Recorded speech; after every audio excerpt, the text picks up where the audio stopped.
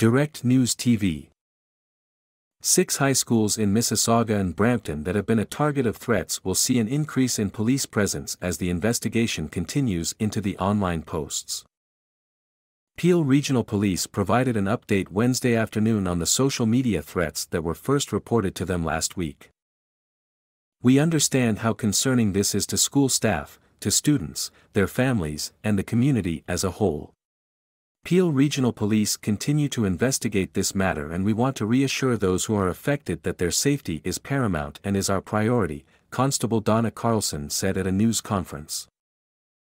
Carlson added that police continue to work with Peel District School Board, PDSB, and Dufferin Peel Catholic District School Board, DPCDSB, on security plans that are being implemented. In addition to the visible police officers around the schools, the 2 school boards have also committed to enhancing on-site security at the impacted schools, Carlson said.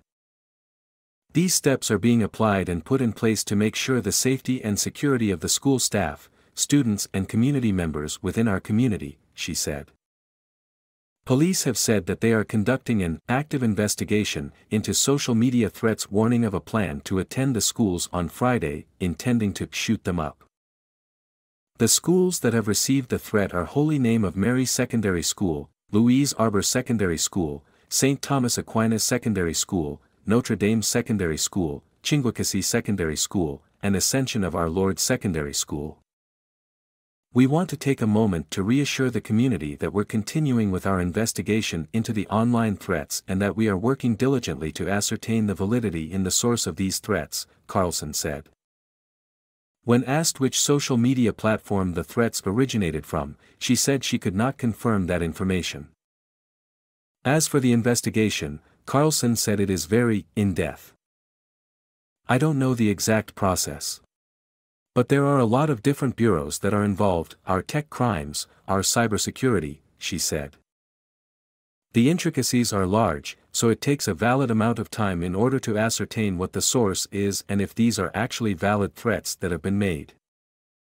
Enhanced security. In a letter to all students and parents, DPCDSB said several enhanced security measures will be implemented in 4 schools on Thursday and Friday, out of an abundance of caution.